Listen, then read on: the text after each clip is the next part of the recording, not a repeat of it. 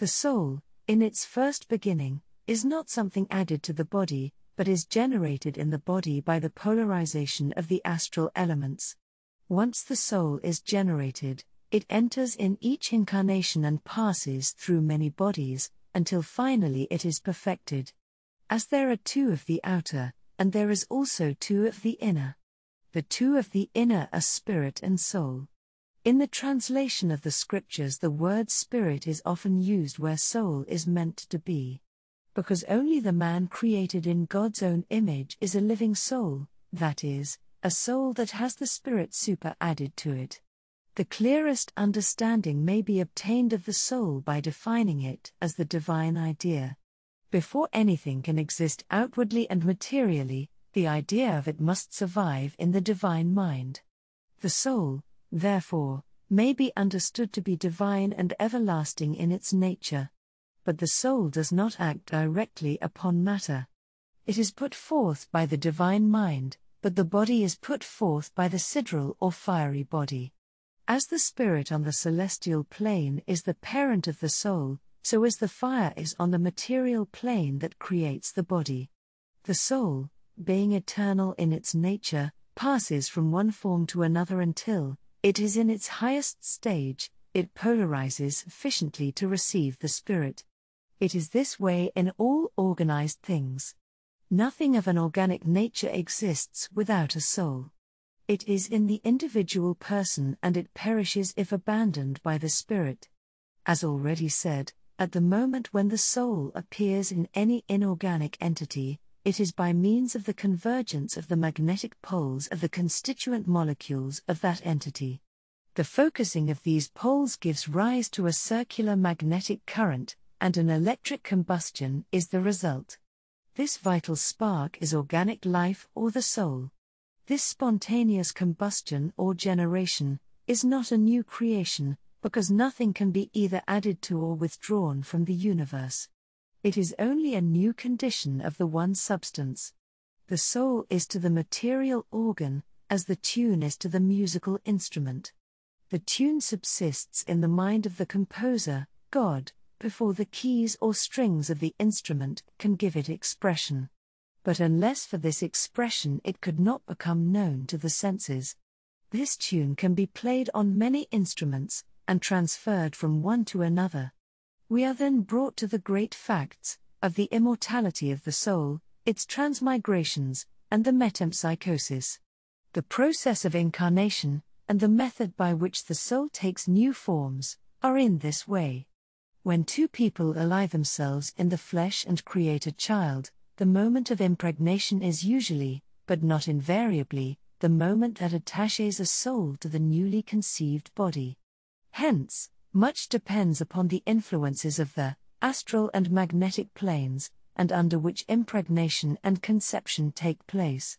The pregnant woman is the center of a whirl of magnetic forces, and she attracts within her sphere a soul whose previous conduct and dramatic condition correspond either to her own or to the magnetic influences under which she conceives. This soul, if the pregnancy continues and progresses, remains attached to her sphere, but does not enter the embryo until the time of quickening, when it usually takes possession of the body, and continues to inhabit it until the time of delivery. A pregnant woman is swayed not by her own will alone, but as often by the will of the soul newly attached to her sphere, and the opposition and cross-magnetisms of these two wills often find many strange and seemingly unaccountable whims, alternations of character, and longings, on the part of the woman. Sometimes at the moment of impregnation or conception it passes without attracting any soul, and the woman may even carry a false conception for some time, in which cases abortion occurs. There are innumerable accidents that may happen in this regard. Or the soul, that has been attracted to her, may under new influences, be withdrawn from her sphere, and from the embryo that might have been quickened may be consumed away, or the soul originally drawn to her orbit may be replaced later by another, and so forth. Some clairvoyant women have been conscious of the soul attached to them, and have seen it, at times as a beautiful infant, at times in other shapes. Children created by passionate and mutual love are usually the best and healthiest spiritually and physically, because the radical moment is seized by love. When the astral and magnetic influences are strongest and most potent, they attract the strongest and noblest souls. For you to understand even more clearly and fully the origin and nature of the soul, where it comes from, and how it passes from one body to another, you must know that the plane on which the celestials and the creatures touch each other is the astral plane. The substance of all created things is the creator of both body and soul. The soul, as I have said, is formed by polarization of the elements of the astral body, and it is a gradual process, but once it is formed, the soul part of the entity is capable of passing from one body to another. Imagine the magnetic forces of innumerable elements directed and focused to one center, and streams of electric power passing along all their convergent poles to that center. Imagine these streams so focused as to create a fire in that central part, a kind of crystallization of magnetic force. This is the soul. This is the sacred fire of Hestia or Vesta, that burns continually. The body and person may fall away and disappear, but the soul, once begotten, is immortal until its perverse will extinguishes it. Because the fire of the soul, or central hearth, must be kept alive by the higher air of divine breath, if it is to endure forever. It must converge, not diverge. If it diverges, it will be dissipated and die. The end results of the soul progress is unity. The end results of soul degradation is division. Therefore, the soul that ascends higher, tends more and more to be in union with the divine. This is the manner in which to conceive of God as of a vast spiritual body, constituted of many individual elements, but all these elements having one will and therefore being one. This condition of oneness with the divine will and his being constitutes the celestial nirvana. Listen again. To conceive of the degraded soul is as dividing more and more until at length it is scattered into many pieces and ceases to be an individual being, as it was split and broken up and dispersed into many pieces. This is the nirvana of the Amen, or annihilation of the individual person. And where you inquire, is the supply of new souls for the continual increase of the world's population? Souls, as you know, work up from animals and plants, because it is in the lowest forms of organic life that the soul is first engendered. Formerly the way of escape for human souls was more open and the path clearer, because although ignorance of intellectual things abounded among the poorest sort, yet the knowledge of divine things and the light of faith were stronger and purer. Where the souls of those ages of the world were not being chained to earth as they are now, they were enabled to pass more quickly through their avatars, and only a few incarnations sufficed where now many more incarnations are necessary. Because in these days the ignorance of the mind is weighted down by materialism instead of being enlightened by faith. It has sunk to earth by love of the body and by atheism, and excessive care for the things of the senses. Faith in God being crushed by it. It lingers long in the atmosphere of earth, seeking many fresh lodgments, and so multiplies bodies. Furthermore, you must not learn about creation or the putting forth of things as an act once accomplished and then ended. We must keep the desire to learn and to know alive. Because the celestial Olympus is continually creating and continually becoming. God never ceases giving to and caring for God's creatures. This is also the mystery of the divine incarnation and sacrifice. The celestial substance is continually individualizing itself, so that it may build itself up into one perfect individual.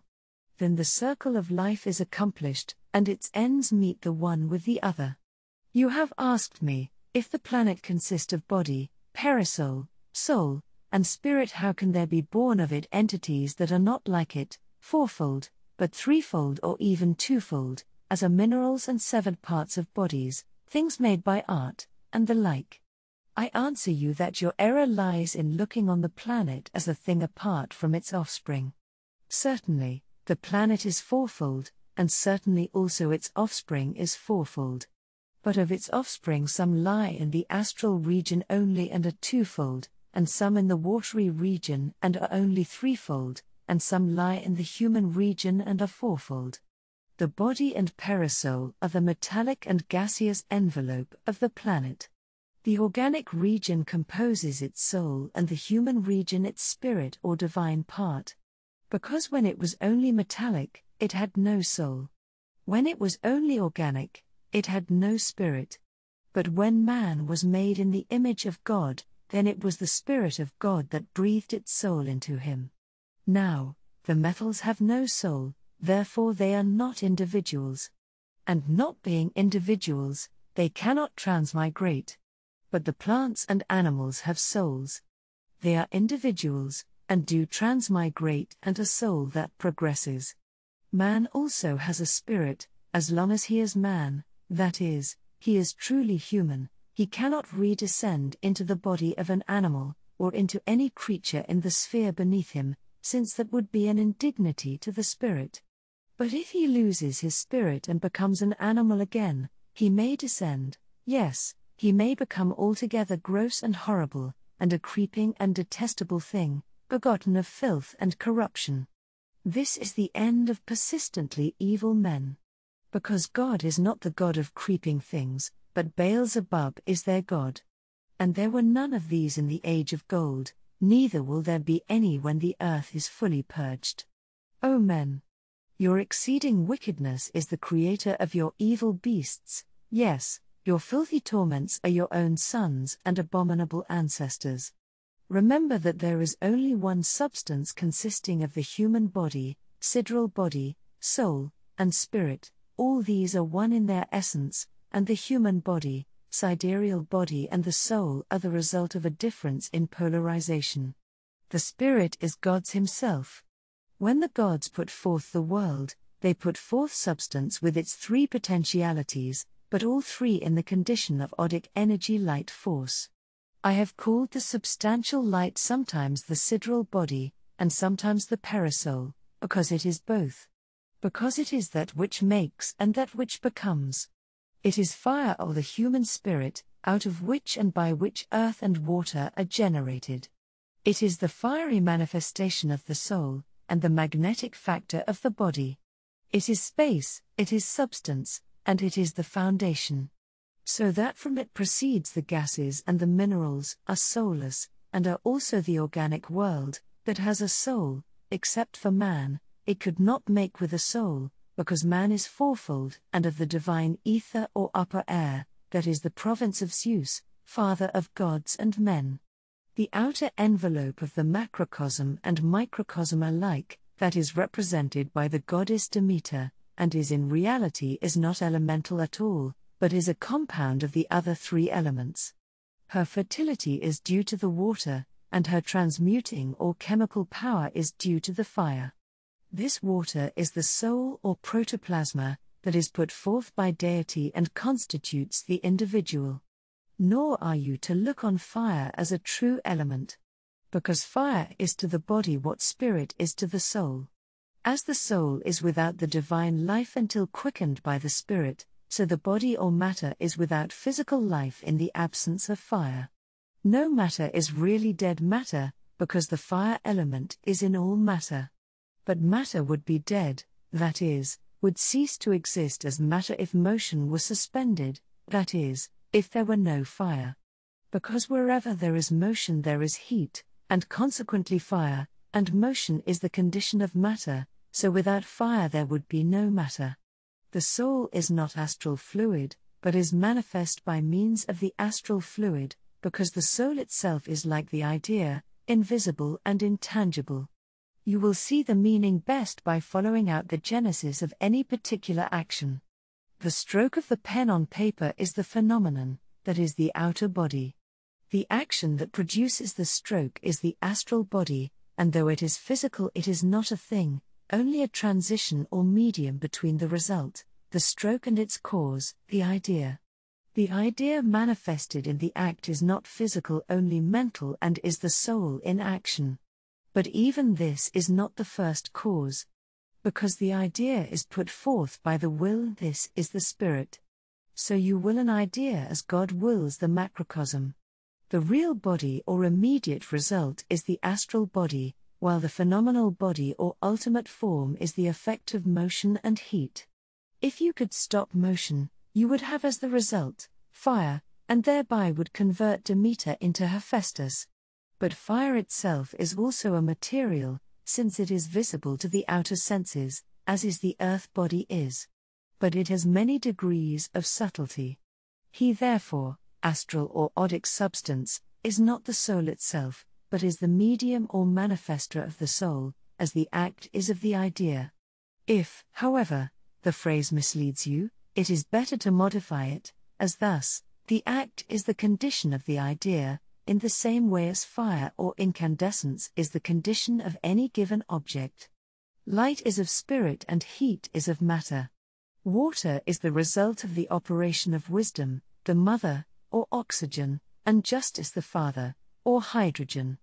Air is the result of the mixture, not the combination of wisdom and force. Wisdom and force are properly called elements. They are soul and spirit. But earth, properly speaking, is not an element at all. Earth is the result of the water and the fire, and her rocks and strata are either watery or lava. She is water and air fused and crystallized. Fire also, the real maker of the body, it is a mode and condition, and not a true element.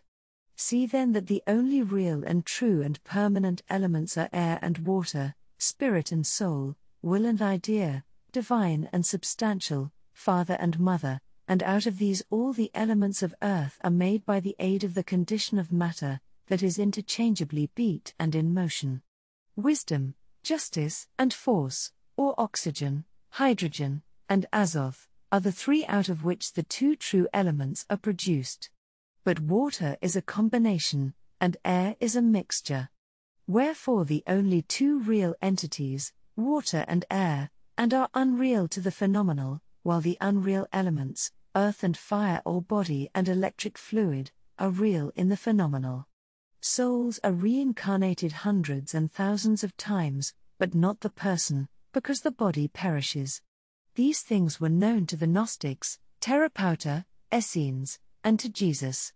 This doctrine is embodied in the parable of the talents, as this explains. Into the soul of the individual is breathed the Spirit of God, divine, pure, and without blemish. It is God in man's soul. And, in his earth life, the individual has to nourish that spirit, and feed the spirit as a flame with oil. When you put oil into a lamp, the essence passes into and becomes a flame. So it is with the soul of him who nourishes the spirit. It gradually grows pure, and becomes the Spirit of God. By this means the spirit becomes richer in spiritual gifts. But, as in the parable of the talents, where God has given 5 talents to a man, and when he returns, he expects the man pay back 10 or he leaves with nothing and perishes. Meaning, the spiritual gifts that God gives us, he will take back if we do not work and learn more about God and the spiritual world. When a soul has once become regenerated, it returns to the body only by its own free will, and as a redeemer or messenger. Such a one regains in the flesh the memory of his past reincarnations. Regeneration or transmutation may take place in an instant, but it is rarely a sudden thing, and it is best that it come gradually, so that the marriage of the spirit is only after a prolonged engagement. The doctrine of counterparts, so familiar to certain classes of spiritualists, is a travesty, due to delusive spirits of the marriage of regeneration. Regeneration does not affect the inner man only. A regenerated person may use his emotions based on the love of the Father to change his outer body in such a way that no wounds will cause death. When a person dies, a portion of the soul remains unconsumed, or untransmuted into spirit. The soul is fluid, and between it and vapor is this analogy. When there is a large quantity of vapor in a small space, it becomes condensed and is thick and gross. But when a portion is removed, the rest becomes refined, and is rarer and purer. So it is with the soul. By the transmutation of a portion of its material, the rest becomes finer, rarer, and purer, and continues to do so much more and more until, after many reincarnations made good use of, the whole of the soul is absorbed into the Divine Spirit, and becomes one with God, making God so much the richer for the usury. This is the celestial nirvana. So, though becoming pure spirit, or a God, the individual retains his individuality, so that instead of all being merged in the one becomes many. In this way God has become millions. We, too, are legion, and therein resemble God. God is multitudes and nations, and kingdoms, and tongues, and the sound of God is as the sound of many waters. I see God under two modes, one static or passive, and the other dynamic or active. As the static, God is original life and will power. As the dynamic, God is the Holy Spirit, the Spirit and the substance of God are one. At first there is perfect rest. Then comes a movement of rotation around itself, and substance becomes first ether, and at length matter. Every ultimate particle of matter moves in ether, as do the planets, and they have two poles that is in the intercellular ether. Their rotation is intensely rapid, it makes me giddy to look at, and by this movement comes creation. This is accomplished in 6 periods, and then there is rest, and the whole is reabsorbed. Wherefore there is an incessant putting forth for 6 days, and a recurring Sabbath of rest. The more rapid the movement of the particles of his body, the more material the man is. Therefore the object of the saint is to attain perfect rest, and thereby union with the Divine One. The philosopher's stone signifies in one aspect perfect quiescence, which means perfect rest, or the reabsorption of matter into spirit through the absence of motion. Then the rigidity that we know as matter is caused by the incessant intense movement of spirit. This truth, for the Greeks, is represented by Demeter, who is all that is in motion and solid. And whereas motion is created by the Holy Spirit, in time her parents are Rhea and Saturn. Rhea is the mother of the gods, and is the same as Nox, the original darkness or invisible light of divinity prior to the manifestation of creation. And Persephone or Proserpine is the daughter of Demeter or motion or that which makes visible by ether. Persephone is the liquid or psychic part of man, that consists of both, his true soul and his fiery or magnetic perisoul. The story of the stealing of Persephone, or rape of Proserpine, relates to the fixing of the volatile, whereby the astral part becomes coagulated into the material. Then, belonging half to the body or the lower world, and half to the heavens and the upper world, and then linking the two together, she is said to spend 6 months of the year in Hades and 6 months on Olympus. Then she would be drawn up altogether to Olympus, but this is the consequence of her eating a pomegranate, which, like the apple of Eve, is the symbol of illusion or matter. She is fixed in the lower world or body, where her mother, Demeter, seeks to withdraw her from. You have to understand that this descent of Persephone into Hades comes about not only through the continued motion of the particles of the soul, but also through their depolarization from the central and divine will. The body should be in such a state that the man can draw in and reabsorb the particles of the soul. But Persephone, through following her own will, reversed the poles of her constituent substance and caused this to become fixed. Whenever the man is in union with the central will of his system, he has power to draw in and reabsorb his body, as was the case with Jesus.